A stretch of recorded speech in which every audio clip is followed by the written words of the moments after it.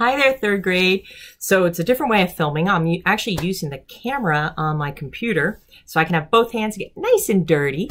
So I am checking out our worms, seeing if they prefer to eat nothing versus eggshells. Okay, so I'm actually going to start on the nothing side. So the way we set up this experiment, oh my goodness, someone's texting me in the middle of class. Just like in class, I just ignore it, right? You guys are more important.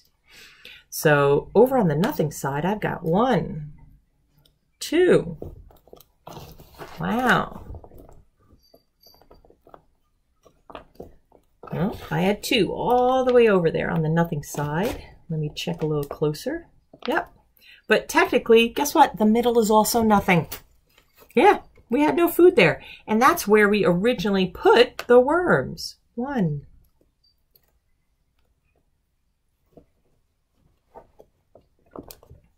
2. 3.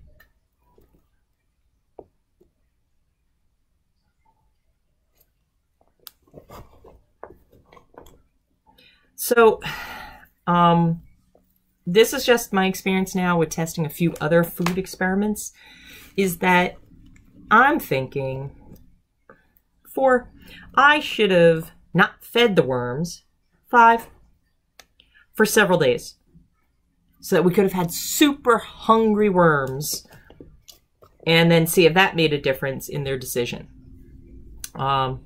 So what we will be doing is we're going to collect data for today. Oh, and to collect data, you need to have your science journal. So mine here is going to have enough room to collect the data for several experiments. You guys only have to do 1. I'm doing a lot. And my worms are trying to get away. So you should be collecting the data on your journal, and then we'll analyze it. So I'm thinking we're going to have data for day 1, which is today, and then we're going to continue this videotape in 2 days from now, and so you'll have data for day 3, and we'll see if there's any difference. And from there, we'll make our analysis. So now I'm checking over by the eggshells where the food is, and I've got 1. Little one.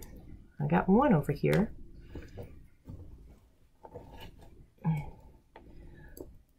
So again, the foods that I'm choosing, that I have here, is because someone in your class chose to compare them. So I'm not actually going to share every video with your class, only the ones of the experiments people in your class asked about. Oop, I got 1 hiding over there. Okay, so that's 3 over there in the eggshells. Oh, they're trying to get off the paper towel. All right, so I gotta go quickly. All right, with my messy hands. Okay, guys, get back up there. They're trying to escape. Okay, get back up there. Okay, I'm going to quickly show you guys so you can write down your data.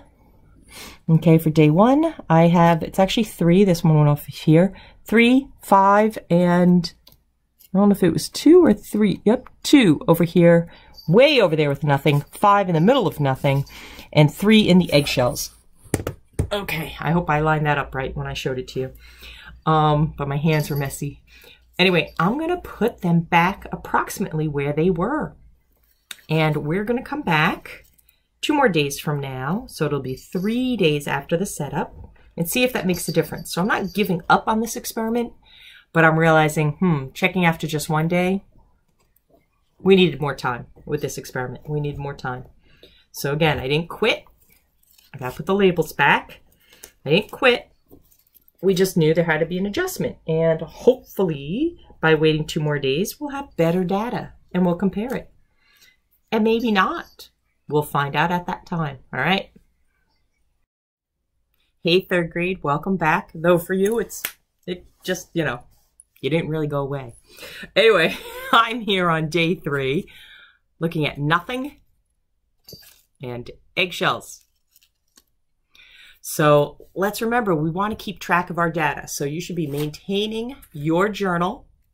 And I wrote right in my journal, the results did not seem conclusive after 1 day. So the worms were checked on again after 3 days. And here we are on day 3. But I kept data for day 1 and day 3 so I'd know I can compare. Okay, now of course I'm keeping data for a lot of experiments. You don't have to, just one. Okay, and it's kind of boring watching me dig through this, so I'm going to fast forward the video, unless of course my cat pops up in the middle. Then I slow down so you guys can enjoy that.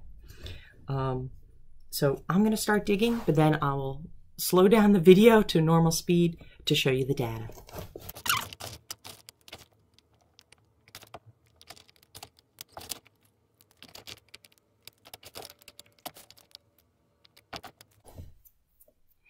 Okay, so I only found 8 worms. I know we put 10 in here, but in truth, when I came out this morning, there were 4 worms not in their containers. I don't know which one they climbed out of because I have 6 experiments set up right now.